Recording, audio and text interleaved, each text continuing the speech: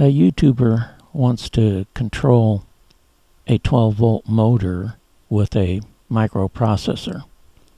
Well, I don't happen to have his microprocessor, so I decided I'll use a 555 timer, because the voltage that he says that is going to be available is somewhere around 3 volts to 5 volts. So the timer will substitute for that output. And the way this circuit works is, if we have a high or a 1 or 5 volts out of the 555 timer, whatever we're controlling is off, or negative logic. Now this might not be a problem, but here's a video showing those results. Okay, here's the setup.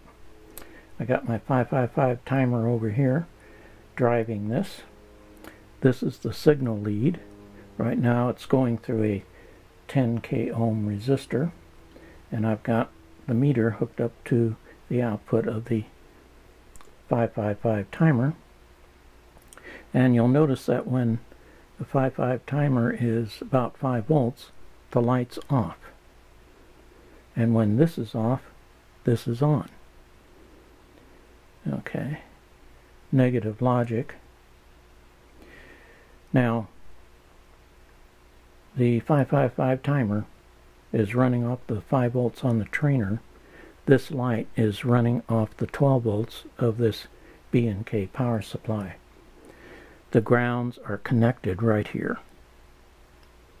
And again, this is the signal lead. Now, the YouTuber said he needed something that would run the signal lead about 3.5 volts to 5 volts. Well, this will definitely do it, because on the other side of this 10k ohm resistor, it's driving it with a little less than 1 volt. And whatever you hook this up to, I don't think I would go below 1,000 ohms. So 1,000 ohms to 10,000 ohms should work. Pretty good range. Okay, this is with one NPN transistor. Now I'm going to hook up the other NPN transistor, and we'll see that we have positive logic. If you want whatever it is you're controlling to be on when the 555 timer is high, well, here is one solution. There's several ways you can do it, but this one's pretty simple. I add another transistor, and when the 555 timer has a high output, whatever you're controlling will run. And here's a video showing those results.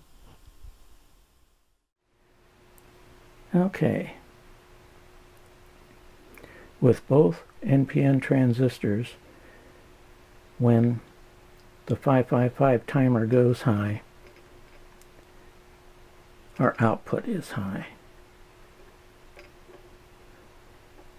Put that back on the 555 timer.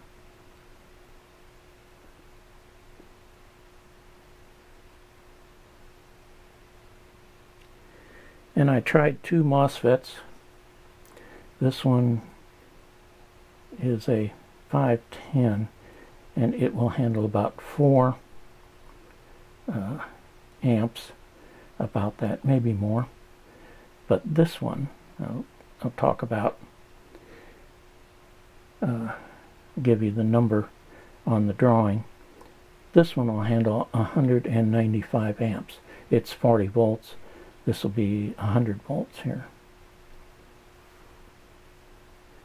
But as you can see, with 2 NPN transistors, we now have positive logic. When this is high, we have a high output here.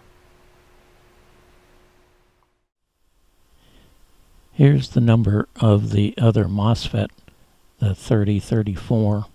It'll handle 195 amps at about 40 volts, Now I developed the circuit using the 510, so I was curious what would happen if I just plugged this other MOSFET in, and they both worked identical.